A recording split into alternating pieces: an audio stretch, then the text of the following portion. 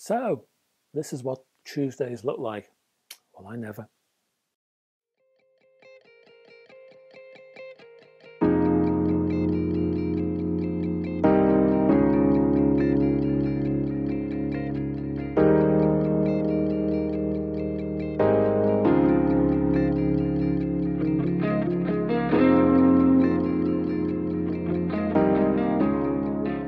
And a big welcome to Tuneful Tuesdays, the place where the music lives. Now, as I said last week when I was announcing the changes and the appearance of Tuneful Tuesdays, this is where I'll be talking about music in many different ways. There'll be vinyl reviews and CD news, and there'll be book reviews, and there'll be musical ramblings in the future about ideas and thoughts and formats and stuff. But for this particular inaugural Tuneful Tuesday video, I'm going to be looking at a masterwork. Now, this particular masterwork was prompted by a new release from the American audiophile vinyl label mobilefidelity. So I thought this particular album is a classic and also give it a bit of a whirl. Now, before we dive into the meat of this particular feature, let me quickly tell you what Masterworks is all about and what I'm trying to do with these videos. With Masterworks, I'll be focusing on generally regarded classic albums or collections of songs or albums that I like in particular. Masterworks is, well, it's not really a series of in-depth digging into every corner long-form documentaries. Instead, Masterworks is presented to you here as a sort of brief overview, really. It's here to provide a flavour of the music itself and the artist in particular. It's a sort of pointer, a kind of nudge, I suppose. Something I recommend that you check out at some point down the line. Masterworks is formatted not to take up too much of your time. It's designed to last, well, probably the length of a quick cup of tea or coffee, no more than that. So, with that in mind, let's crack on.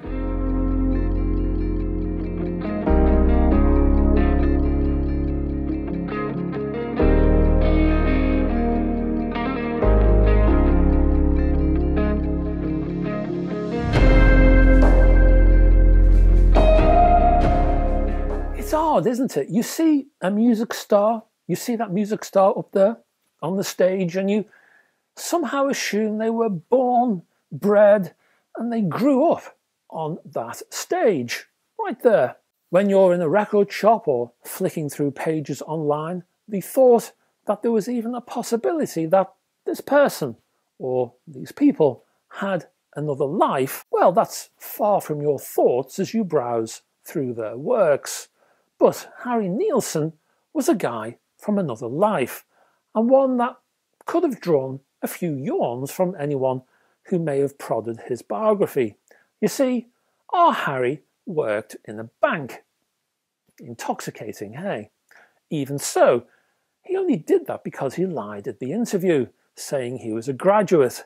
Saying that, Nilsson did have an aptitude for the bank's computers that he worked on during his night-time job, which, fortunately, left him lots of sunshine hours to work on his songs. Emerging from a poor one-parent family, Nilsson had to hustle to live, and hustle he did. On song terms, he peddled his art to the likes of Phil Spector. His songs were sung by the likes of the Ronettes and the Modern Folk Quartet, the Monkees, and even the Yardbirds. Nilsson eventually quit his bank job when his debut LP, Pandemonium Shadow Show, was released in 1967. A series of albums would follow, including Aerial Ballet, which featured that iconic Fred Neil cover, Everybody's Talkin'. You may remember that that particular song was chosen as a theme for the film Midnight Cowboy, and that film pushed the song upwards to Nilsson's first top 10 hit. The die was now cast, and Nilsson was singled out as a favour by the Beatles of all people, and the man became a star. But Nilsson made a point of refusing to be categorised. He would not be pigeonholed. His albums shifted amongst genres, neatly avoiding being packaged. He released an LP containing songs by Randy Newman called Nilsson Sings Newman, and I bet he sat up all night thinking of that title. That was released in 1970. And then there was another album. This was a soundtrack to a children's animated special. This was 1971, and it was called The Point.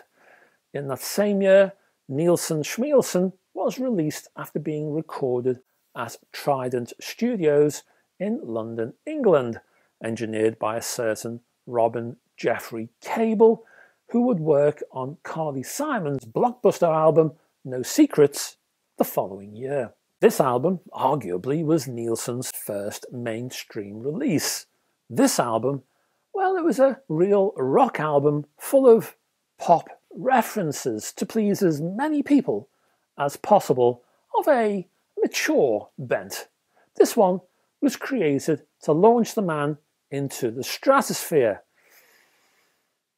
It did. One wonders if the coherent nature of this album, which was a little bit unusual for Nilsson, I have to say, was down to Barbra Streisand's older producer, Richard Perry. He was the man with the hand on the tiller. Now, Nilsson's supporting cast was also as solid as a rock for this release, which only added to a sense of confidence during the creation of the arrangements. They included ex-Streisand guitarist John Reeby, Eric Clapton man Jim Gordon, Herbie Flowers, good old Herbie, Chris Spedding, and John Lennon chum Klaus Voormann on bass. Certainly this album, which looks at those careless, youthful days, life in suburbia, and more mature growth and living in the now, has a certain steady flow, a sense of purpose, a sense of direction. Again, not something you'd normally associate with Nilsson, yet it retained the Nilsson wit. So this album always felt like a Nilsson creation. Now, I say creation, and that's true. There are 7 originals on this LP, but there's also a few covers, including the mighty Badfinger cover, Without You. Nilsson's interpretation would win himself a Grammy. This track said everything about the album, because in amongst the whimsy and the trickery, there was a large lump of melodrama here. No Nilsson LP ever had that sense of creative balance, not before and not since. Arguably the most intriguing part of this album is the name itself. Now, I must admit to scratching a chin on several occasions, wondering about the origins of that name.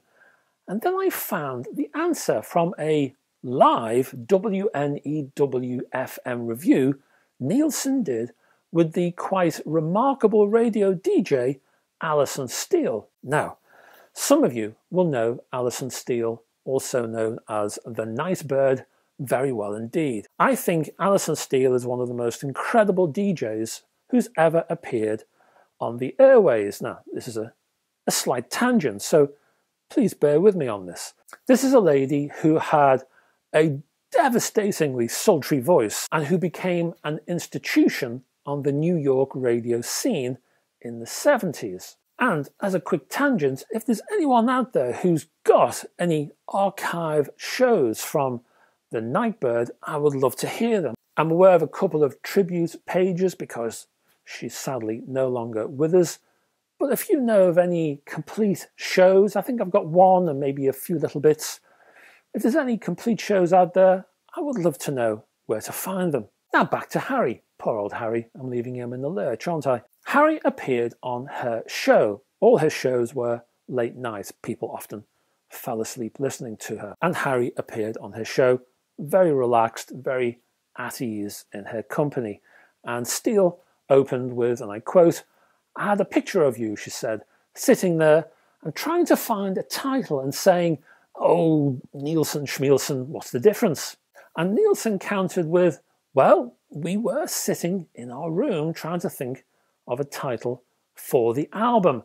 And a friend of mine, whose name is Bill Martin, a very old and dear friend, said those very same words to me. So that's the origination of the album's title. Now, as I said at the beginning of this piece, this album can be enjoyed once more via the American audiophile outfit Mobile Fidelity, which has reissued the LP as a double disc gatefold release because the mastering has been completed at 45 RPM, which enhances the sampling rate and improves the overall sonics.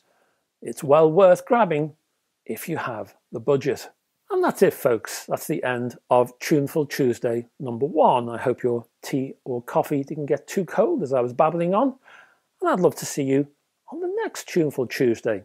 It'll be some other subject, though. I don't know. I'm not sure. Maybe a music magazine might be in order, but we'll see. I might change my mind by the time I get there. I'd love to have your company, though. So please join me on the next Tuneful Tuesday. Down the bottom here, don't forget to check the description. There's a list of chapter headings down there in case you want to navigate around this video. There's links to my social media pages. You'll also find a link to my website for lots of exclusive editorial over there. And if you're not familiar with my Patreon page, check out that. There's some exclusive material over there too.